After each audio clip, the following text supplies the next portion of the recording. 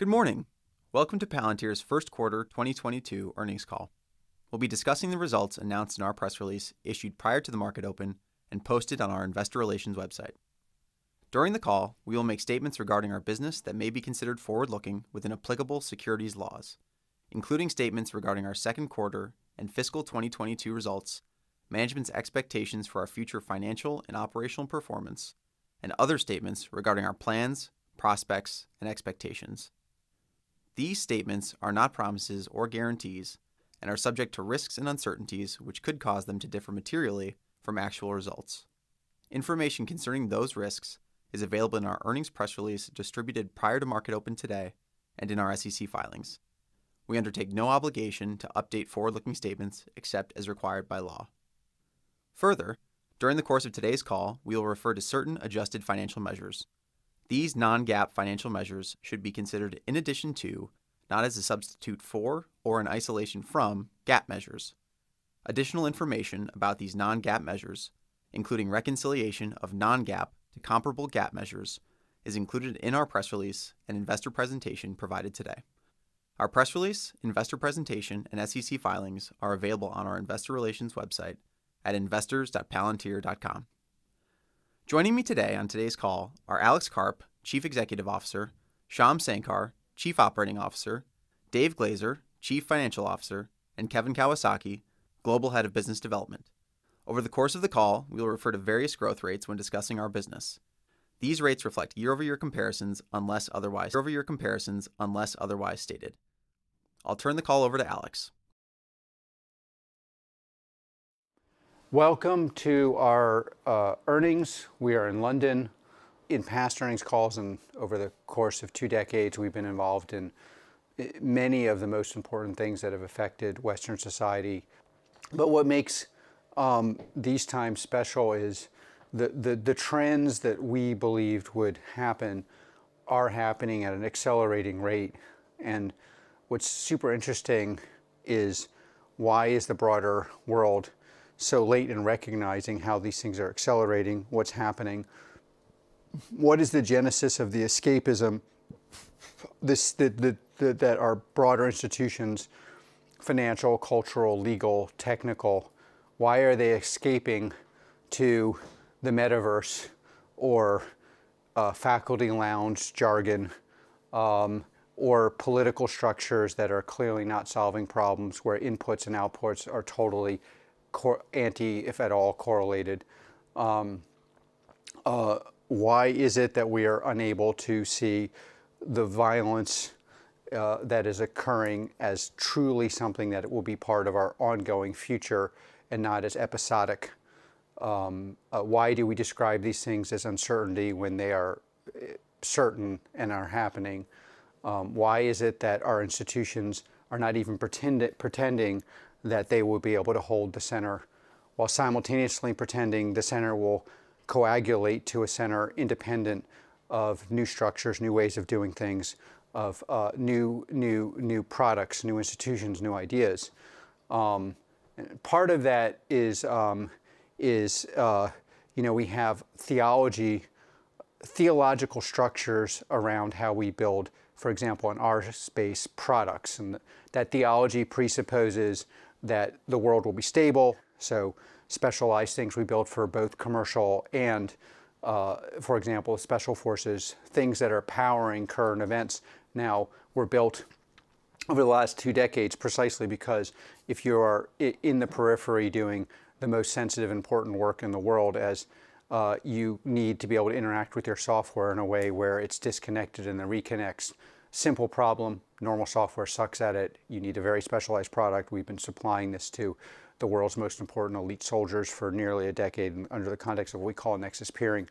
You need an ability to interact with space where you solve certain problems involving compute and involving the reduction of data using colloquially defined AI tuned by Foundry, getting that to the soldier. You need to be able to, in the context of commercial entities, rebuild the supply chain because there's war. There's obviously going to be food shortages. There's disruptions. You can no longer get certain resources from countries. You have to get them from others overnight. The systems literally presuppose that will never happen. And therefore, fall completely apart when it does happen. There is no plan for when it doesn't happen. This is why, even though we've been a completely focused product company that is only focused on building these products, and we have new products coming, and not as focused on actually convincing people that we're right, they still sell. And because the other products are not built for this world. You have a financial context, just like we have raging inflation. We are very likely to see this war increase. The risk of a nuclear event is so much higher than is being presented in the public world that it's almost surreal to watch the coverage. And yet, there's really no idea of what you would do with evaluating the quality of revenue. So that, Palantir, for example, we are a company to thrive in good times, and we thrive in bad times. We are not built in the way the theologians of our financial institutions would love us to be built, so that you're built, exactly like if we had listened to them, we would only be growth and no free cash flow. We're a company that throws off free cash flow. We're a company that expected inflation. We obviously super committed to the mission, but was obvious to us, even at inception in bad times, the quality of government revenues would be crucial because other revenues would suffer from inflation. They would have a lower quality. They'd be less sticky. We built these products for the right reasons, and we're not ashamed to say that we're winning maybe because we were right. We didn't want to be right, but some of this stuff was so obvious. It was obvious that these institutions, the theology of how we model these things in every context is just corrosive. So you end up with the wrong products, the wrong quality of revenue. So you have growth without free cash flow, or free cash flow without growth. You have products that work now that can be hyped up with sales, but clearly are not going to work the day after tomorrow. No ability to build new products. Why would you build new products? You're going to have this perfectly tinkered model, get the institutions to invest in you and acquire all these companies that actually build products. Yeah, but it's nearly impossible to build products for tomorrow. There aren't companies to acquire. You actually have to do it yourself. Sure, here and there you can look for things to accelerate. Palantir has done that. So we at Palantir are not fleeing to a different world, whether it's the meta world or a theological world or a financial version of theological world, or a grad school version of the theological world, which isn't even actually academic, because academic presupposes interacting with the object from a theoretical perspective differentiated from the object, not importing a theological preconceived version of the object onto the theory and re-importing that onto the object. Products don't work like that. Reality doesn't work like that.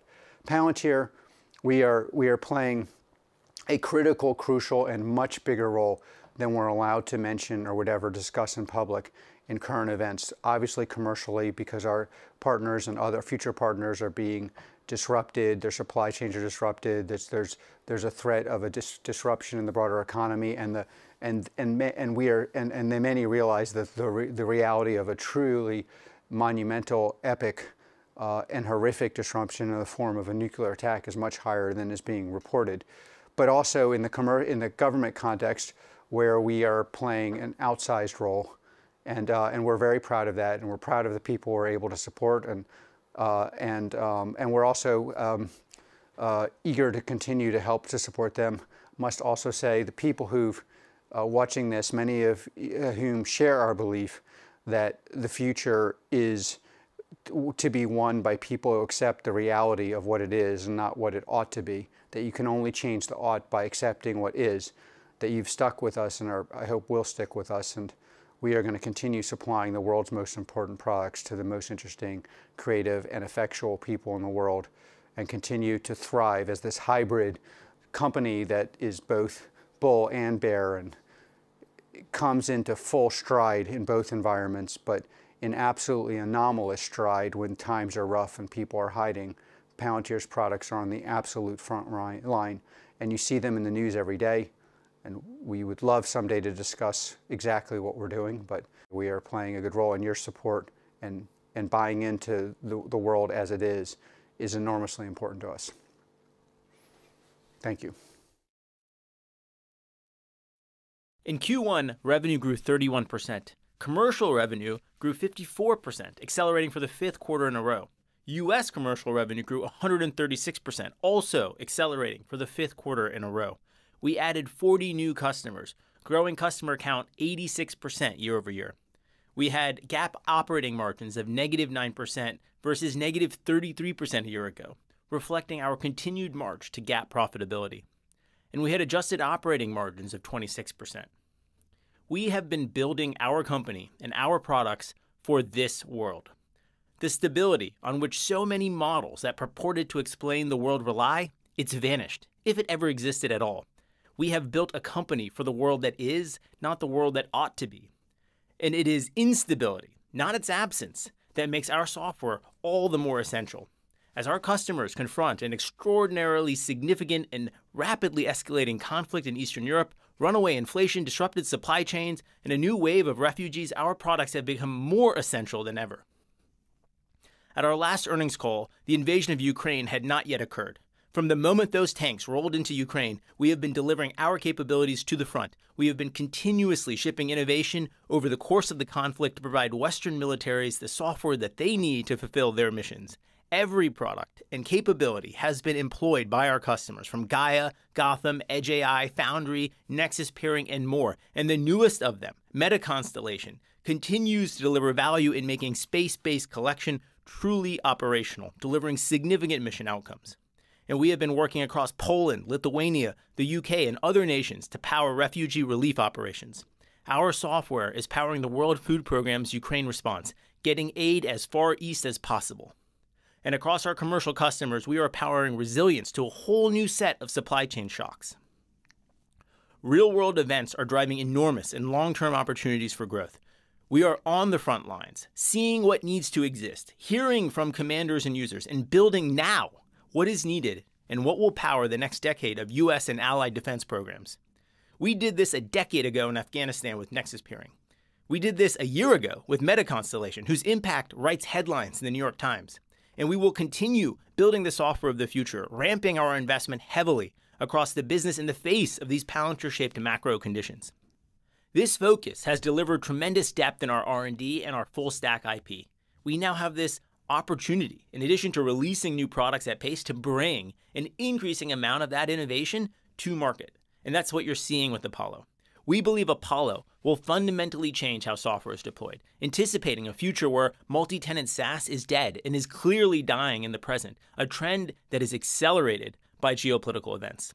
Every software company will need to be able to deploy their software into their customers' environments, requiring them to manage fleets of heterogeneous environments across public clouds, on-premises, sovereign clouds, and growing data jurisdictional boundaries, and to do all of that seamlessly. Apollo will take customers from a world of continuous deployment to autonomous deployment. And we have been pleased with the market reception to Apollo in our Demo Day event, really being received by a completely new buying audience. We are also now offering Nexus Peering as a standalone capability for customers to build their own data fabrics on top of. Over a decade ago, we pioneered a technology that enabled Gotham to reason about the causality of a distributed system of many, many different Gotham nodes. These nodes could all have independent concurrent edits to the same objects, and Nexus Peering meant that we could synchronize these edits across the network, either in real time with consistent comms, as well as across unreliable, intermittent, and disconnected environments. Nexus Peering means that you have a distributed data fabric that is survivable and resilient. The loss of any number of nodes or facilities won't impact the whole. This is a core and fundamental hard technology breakthrough that has powered Gotham's unique success across coalition information sharing for defense and intelligence agencies. And by enabling Nexus Peering to be sold as a separate capability, we can enable every program in the Department of Defense to leverage this distributed data synchronization and data fabric as we further demonstrate our own commitment to DoD's modular open systems approach. The greatest opportunity for Foundry continues to be the application development infrastructure platform.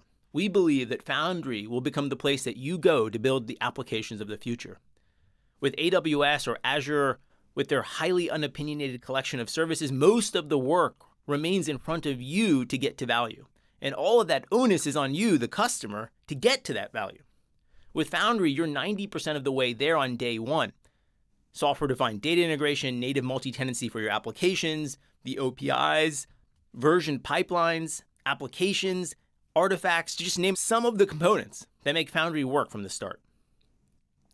That's why U.S. Space Force's Kobayashi Maru software factory realized their ambition, building 13 operationally accepted applications on top of Foundry in months, while sunsetting legacy $100 million plus programs. That's why Airbus rolled out an internally developed supply chain network control tower, a suite built on top of Foundry's application development infrastructure. And this set of applications, it mitigates supply chain issues and is working towards saving hundreds of millions of euros annually by speeding up production against existing fixed capacity and reducing inventory across all parts. What AWS was in the last decade, Foundry will be in the next. Turning to the highlights in our commercial business, we added 37 net new customers in Q1. We saw continued growth in automotive, in financial services, and energy, including a new super major customer, and in life sciences. In April, we closed a renewal with a major U.S. Fortune 100 company for over $150 million.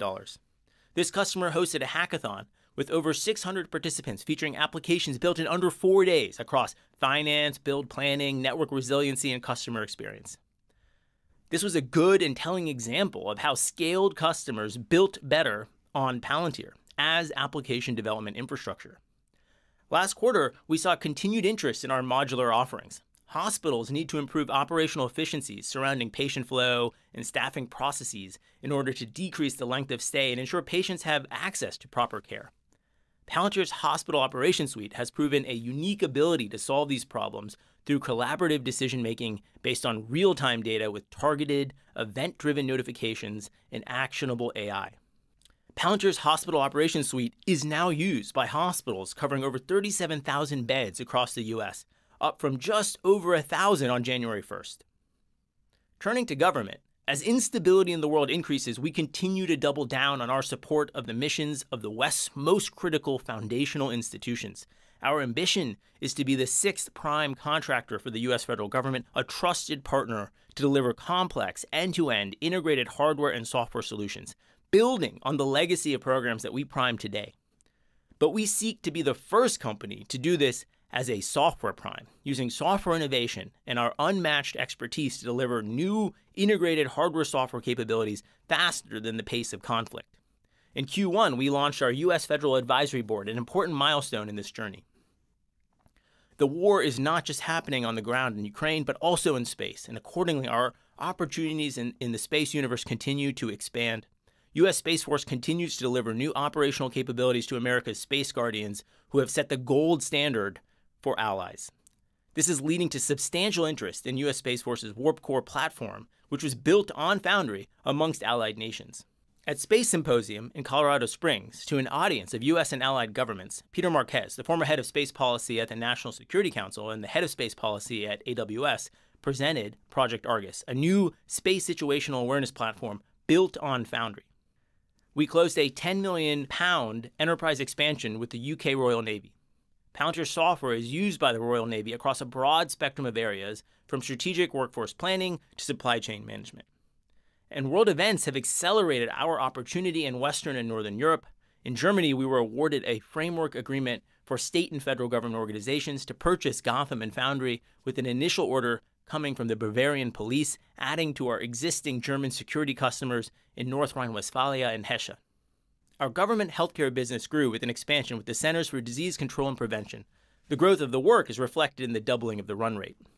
Over the past year, while continuing to deliver on the CDC's foodborne pathogen program, which we have been powering since 2009, the CDC expanded Foundry's pathogen surveillance and response work and deployed generalized modules built on top of a common Foundry ontology against new pathogens, including measles, mumps, Legionella, and novel flu. The CDC is also using Foundry to process genetic sequence data derived from wastewater samples. On the other side of the Atlantic, our continued investments in software-defined data integration with our newest pipeline builder product continues to pay off at the NHS, where they were able to roll out Foundry to 38 hospitals, integrating hundreds of data sets in March alone to enable them to work through the national care backlog. I'll turn it over to Dave to take us through the financials. As Alex and Shyam highlighted, we are uniquely positioned for unstable times. We work with some of the most crucial and important institutions in the world. The U.S. government was 42% of our first quarter revenue and has been a leading driver of growth for 8 years. With a 30% CAGR from 2013 to 2021, which we view as a long-term trend. More fundamentally, we believe supplying our products to the U.S. government and her allies is a core pillar of our business. As Alex mentioned, in the face of substantial macroeconomic and geopolitical challenges and uncertainty, the quality of our revenue, as viewed through growth, margin performance, and durability, and especially resilience, is unique to Palantir. As Alex wrote in his letter, we combine the resilience of the defense industrial sector with the growth of a software company. In the face of our customers' challenges, we have and will continue to incur expenses prior to having contracts in the delivery of mission-critical capabilities. Following these investments, we expect acceleration of our U.S. government revenue into the second half of the year. In Q2 to date, we've already seen the re-acceleration of U.S. government revenue and expect acceleration of the overall government segment to follow in the next quarter or shortly thereafter. I'll now review our first quarter performance, followed by our outlook. First quarter revenue grew 31% year over year, ahead of our prior guidance to $446 million. Overall net dollar retention was 124%. Commercial revenue growth accelerated for the fifth consecutive quarter. First quarter commercial revenue increased 54% year over year to $205 million, up from a 47% increase in the fourth quarter. Commercial growth continues to be driven by our U.S. business, as U.S. commercial revenue growth accelerated to 136% in the first quarter, up from 132% in Q4. International commercial revenue growth accelerated in Q1 to 24% year over year, up from 22% in Q4 and 7% a year ago. Our U.S. business revenue grew 38% versus the year-ago period. Government revenue increased 16% versus the year-ago period to $242 million. Adjusted operating margin was 26%, ahead of our prior guidance by roughly 300 basis points. Our customer acquisition continues to accelerate. We added 40 net new customers in the first quarter, up from 34 in the fourth quarter. We had our strongest quarter of net commercial customer adds, adding 37 commercial net adds, which equals 25% sequential growth and 207% year-over-year growth. We expect continued growth in commercial customer acquisition throughout the year. Our growth with existing customers remains strong. Trailing 12-month revenue from our top 20 customers increased 24% year-over-year to nearly $45 million. First quarter billings were $490 million, up 35% year-over-year. First quarter ACV closed increased 35% year-over-year on the back of 208 deals versus 81 deals in the year-ago period. First quarter TCV closed was $248 million. The U.S. government's business's TCV has been impacted by the continuing resolution, but now that a new budget has been passed, we're already seeing Q2 U.S. government revenue re-accelerate. Additionally, with the geopolitical landscape outlined by Alex, we expect government bookings activity to increase for the remainder of the year, resulting in stronger government revenue growth in the second half of 2022. We ended the first quarter with $3.5 billion in total remaining deal value, up 26% year-over-year, while duration shortened 4% over the same period. We ended the first quarter with $1.2 billion in remaining performance obligations, up 86% year-over-year. As a reminder, RPO is primarily comprised of our commercial business, as it does not take into account contracts with an initial term of less than 12 months and contractual obligations that fall beyond termination for convenience clauses, both of which are common in our government business. Margins and expenses are on an adjusted basis, which excludes stock-based compensation. Adjusted gross margin was 81%. Contribution margin was 57%. First quarter adjusted income from operations, excluding stock-based compensation and related employer payroll taxes, was $117 million, representing an adjusted operating margin of 26%, ahead of our prior guidance of 23%. First quarter adjusted expenses were $329 million, up 7% sequentially. We are spending to position the company and our customers to win in the current geopolitical environment. These investments in product and our customers will continue over the balance of 2022. First quarter adjusted earnings per share were 2 cents, which includes a negative 2 cent impact driven primarily by unrealized losses on marketable securities. We generated $35 million in cash from operations and $30 million in adjusted free cash flow. Cash flows vary quarter to quarter, but it's worth noting the $66 million increase in our accounts receivable balance. At the end of Q1, we had a very strong war chest, $2.3 billion in cash and no debt. In March, we expanded our revolving credit facility to $500 million, up from $400 million previously, and our credit facility remains entirely undrawn. Our balance sheet leaves us ideally positioned to take advantage of the opportunities that may arise from further deterioration of global conditions. Turning to our outlook, we are guiding to a base case of $470 million in revenue for Q2. There's a wide range of potential upside above our guidance, including those driven by our role in responding to developing geopolitical events. We expect second quarter adjusted operating margin of 20% in the base case as we accelerate investments to support our customers' mission in advance of anticipated contract awards and continue to expect full-year adjusted operating margin of 27%. We expect and are already seeing an acceleration of our U.S. government revenue resulting from these investments. Continuing to execute the guidance strategy set forth by our CEO Alex Karp in our year-end 2020 earnings call with regard to long-term revenue guidance, we are providing and will continue to provide guidance of 30% or greater revenue growth for this year and the next 3 years at each earnings call. With that, I'll turn the call over to Rodney to open up Q&A. Thanks, Dave. Joining me for Q&A are Shyam Sankar, Dave Glazer, and Kevin Kawasaki.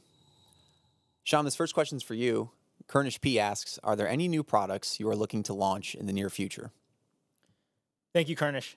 We have released so much new product. Pipeline Builder has improved data integration productivity 2 to 3x at the NHS, autonomous sales and operation planning and execution, the hospital operations suite, Meta Constellation, Edge AI, and Edge Stream.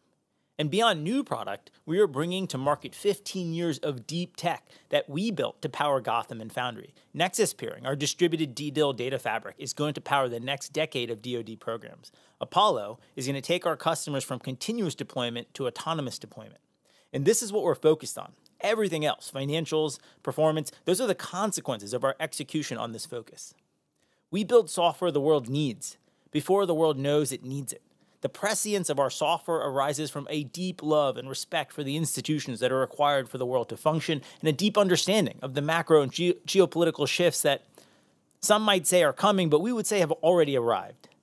And the practicality of our software arises from the deep love of our users, the humans who are at the coalface, who do the hard work day in and day out, from the factory floors of Detroit to the cold concrete floors that refugees are sleeping on in Warsaw.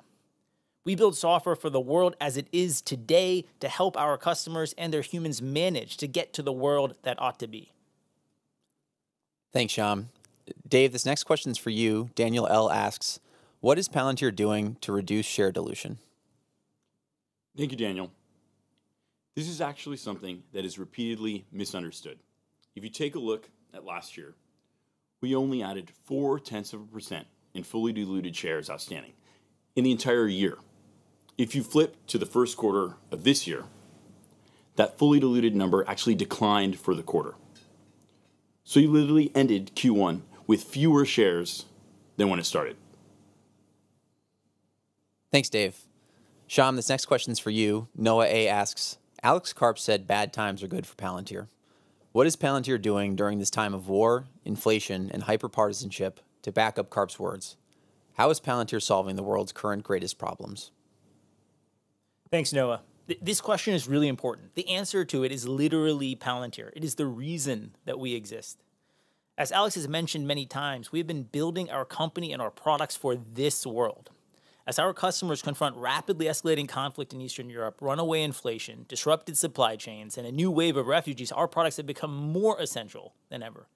I've already talked about how we are helping governments respond to Russia's invasion and the resulting humanitarian disaster, from Meta Constellation and Edge AI to powering refugee and relief operations.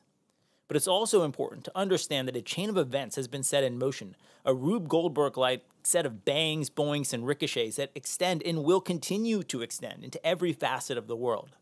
Food is short and prices are exploding. The availability of fertilizer required to grow more food is disrupted. Commodity prices are skyrocketing. Neon gas, CF46, palladium, all disrupted, all crucial in the semiconductor supply chain.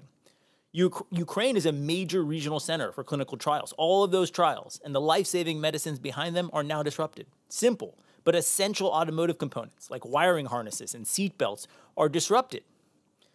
All of this is coming on the back of a set of dynamic disturbances from COVID and the resulting supply and demand shocks people are still coping with, and the emergent wave of shocks that will come from extended and severe lockdowns in China. To solve these problems, you cannot operate on software that was built to assume a stable world. In the stable world, you can make plans and you edit it occasionally. The plan is static. The assumptions are fixed and immutable. In the real world, in this world, you only make a plan so you can change it.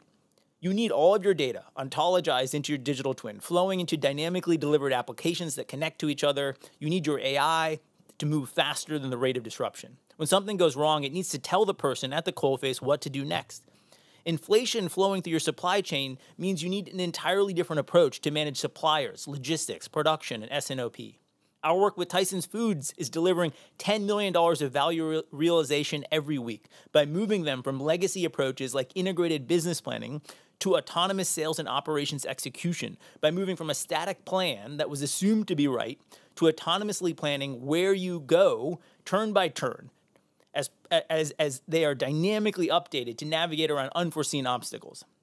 Literally every function of every business is breaking under the stress of these events where the aftershocks are strong and more profound than the initial earthquake, and Foundry was built for this. Thanks, Shyam. Dave, this next question is for you. Deepak C. asks, when is the company targeting to be GAAP profitable? Thank you, Deepak. We had a negative 9% GAAP operating margin in Q1, an improvement from negative 14% in Q4, and from negative 33% in Q1 2021. So we're making significant progress.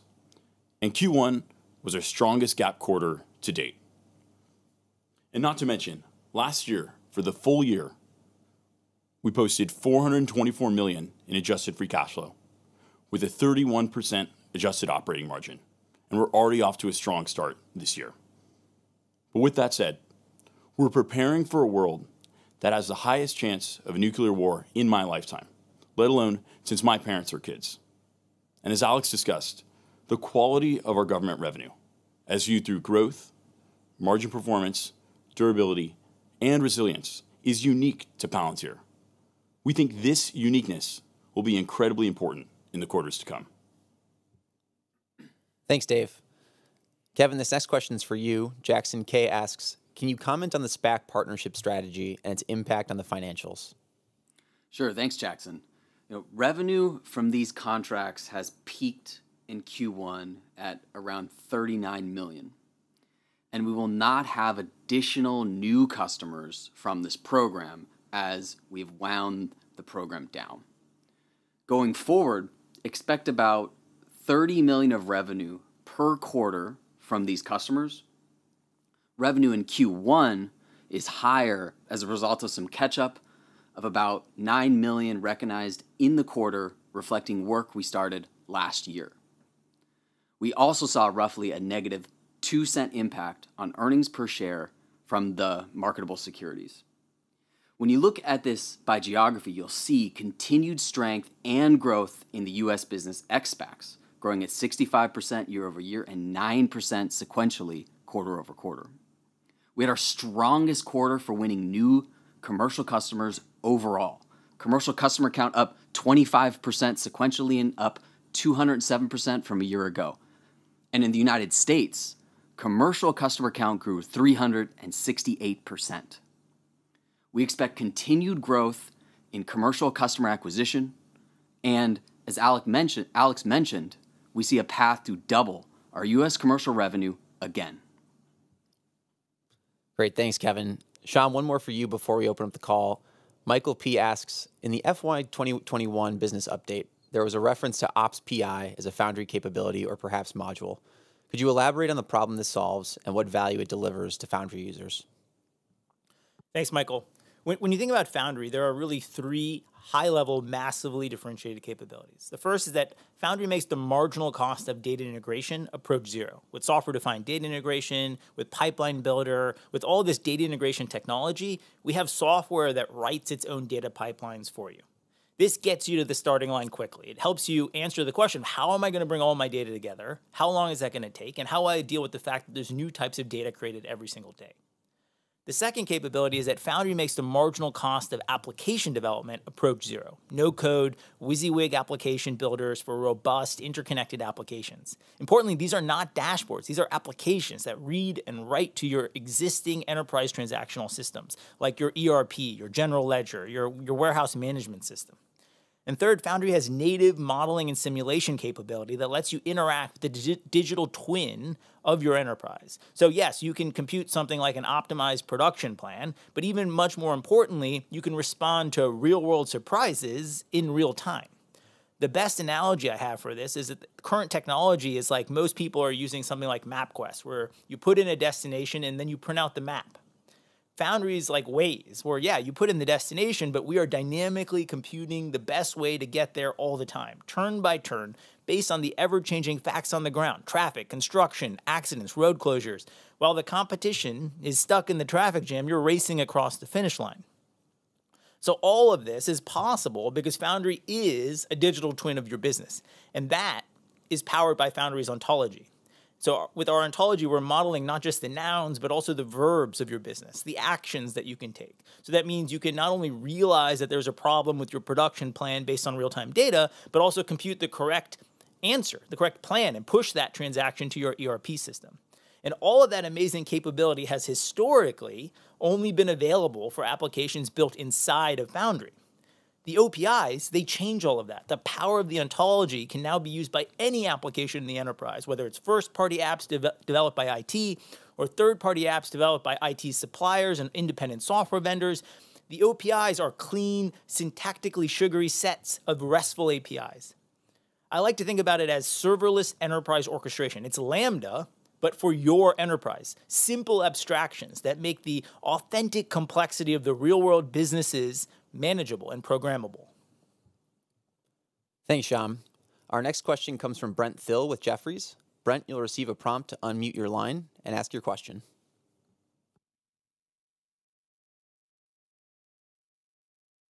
Regarding the government business, can you talk to the acceleration that you're seeing in the business? And I think you called out the United States as where you're seeing the reacceleration. Can you also speak to the rest of the world and what you're seeing there? Absolutely. Thanks, Brent. We've been working with the U.S. government for 15 years, and over the last decade, we've seen a 30% CAGR, and that covers times of peace and times of conflict. And I've already talked about our involvement with current events and the role that we're playing there, and you can kind of see the reacceleration starting to happen with the wins. The work that we're doing with DSIG CD2, which was literally built for a land war in Europe, the expansion of the work that we have with the UK Royal Navy, the framework agreement that we have in Germany with state and local police covering Bavaria, North Rhine-Westphalia, Hesse, the work that we're doing in space with U.S. Spacecom and Warp Core, but really the knock-on opportunities that creates for us with allies as they approach space. And so the end result of this is that in Q2, we've started to see the U.S. government business reaccelerate.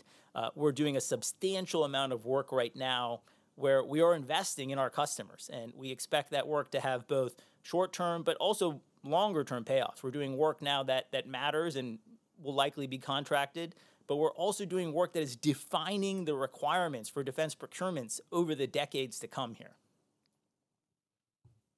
Thanks, Shyam. Our next question comes from Brad Zelnick with Deutsche Bank. Brad, you will receive a prompt to unmute your line and ask your question. I'm hoping that you can. I think you guys might have cut out on me, but I wanted to double click on the range of upside that you referred to in your Q2 guidance. How much of that variability is coming from commercial versus government? And how should we think about the variability and what it means for your 30% revenue and 27% margin guide for the full year? Thank you. So in this macro environment, we feel very well positioned for the full year and beyond. Our U.S. government revenue represented 42% of our Q1 revenue, and a significant amount of this is in the defense space. Commercial business has been outpacing the government business, accelerating in each of the last 5 quarters to a 54% growth rate in Q1.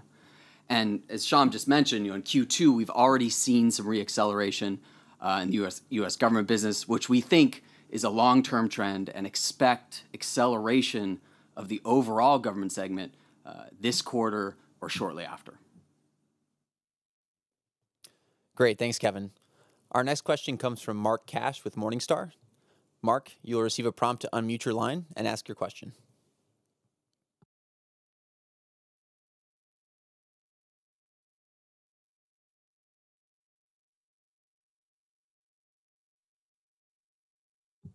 Mark, you can go ahead.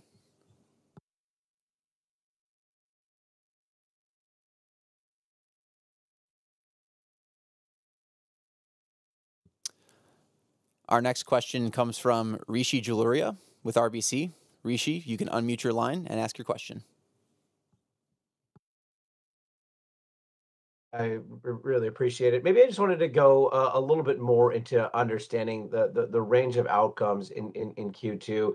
You talked about maybe where you can get a little bit more upside. Can you walk us through maybe a full set of assumptions there, and more importantly, when there's a base case and you're hinting at a bull case, what is a potential bear case that you would be thinking about in Q2, just given everything that you're seeing going on from a macro perspective? Thank you. Look, the base case is really establishing how we're thinking about the visibility that we have. The upside is quite large. I mean, a lot of this comes down to contract timing and the acceleration of events. There's a fair amount of work that's in flight here. The way that we engage with customers is we're not going to deprive you of help in your moments of greatest need when you're at war, because paperwork isn't in yet. And so we think we have visibility into the upside. We're not going to comment on the specifics of it, but it's meaningful. But it's also hard to predict. And what we need to be focused on right now is just delivering, not only because of what it implies for this quarter, the next quarter, and this full year, but what it implies for the long-term growth of the business and the relevance we have to solving the most important problems in the world. Great, thanks, Shyam. That concludes Q&A on today's call. I'll turn the call back over to Shyam Sankar for closing remarks. Thank you, Rodney. Look, we feed our culture every day through the direct exposure that we have to our mission, from the factory floors of European manufacturers to the cold concrete floors that so many refugees are sleeping on. In Q1, many of our people had the chance to go to Poland, Romania, and Lithuania to stand up the software infrastructure to power refugee operations, processing nearly 100,000 people a day. And we are involved in supporting the military as they execute their sacred duty. Much as we positioned the entire company around COVID and delivered outsized impact to global health agencies and health delivery organizations, as we stabilize production and supply chains now, we will throw our entire company behind the most significant set of geopolitical and macroeconomic situations in generations. Our company was built for this. Our software was built for this. Back to work.